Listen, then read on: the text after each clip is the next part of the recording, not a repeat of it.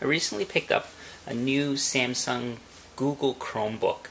The reason for this, I guess, netbook type of device is for traveling. I wanted something light, but a little more robust than a tablet. A tablet, when you're surfing the internet, is okay, but nothing really beats a keyboard and a mouse for doing actual research when you're looking for hotel rooms or places that you're visiting. Tablets are okay, but they're not really the best in my opinion. So this device is small, light, and hopefully it'll meet my needs. So I'm just going to do a really quick review about it. So I've already unboxed it, but it just comes in a really plain Jane box. All that was in it was a manual, a Chromebook, and a battery, the power adapter. The specs on it, the specs are, it runs the Google ChromeOS, it has a Exynos 5250 CPU, a 11.6 inch LC LED, it's in HD, it has video RAM but it's shared, the memory is 2 gigabytes, DDR3, 800 megahertz. The hard drive is a 16 gigabyte solid state, well, I wouldn't call it a hard drive, I guess it'd be memory. And there's no wired network connection. It does have 802.11 ABG and N for networking, and it's in the color silver. I'm going to go over real quick the ports on this Chromebook. There's USB 3, USB 2, and HDMI, so you can plug it into your TV. This is the port for the power adapter.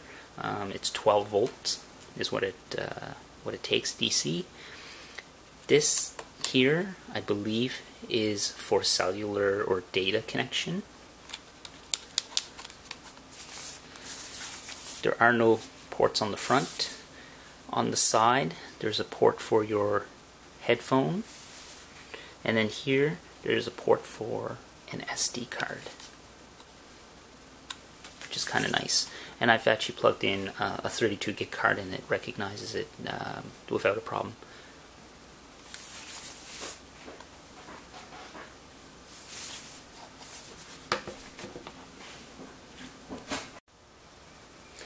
So I've plugged in the Chromebook, I've plugged in an external mouse as well. I've already booted it up. You do need a Google logon. You do need a Google account in order to log into this machine to start using it. So it is very much web-based. This is completely a web-based OS. You can do some things offline, but it really is meant for just surfing the internet, checking your email.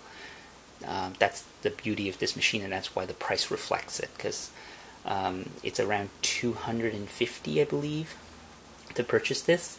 So it's quite reasonable. The screen resolution is very nice. I believe the screen resolution is, and you manage everything through Google Chrome, the actual web browser. But the resolution,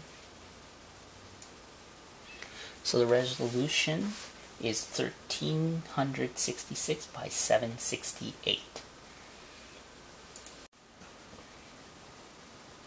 I just want to take a moment and zoom in on the screen so you guys can see how nice and crisp and clear the resolution is. I'm really impressed with the screen resolution.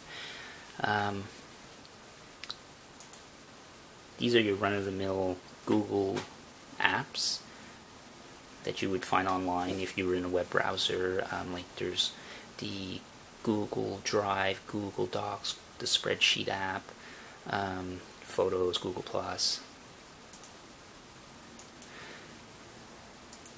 There's the Google Chrome Store. This is where you're going to be able to download games and more apps for it. So think of it like the Google Play Store if you have an Android device. Works kind of the same way, except for all your apps are going to run in the Google Chrome web browser. This machine really is a web browser. It's really meant for online use, surfing the web, checking your email.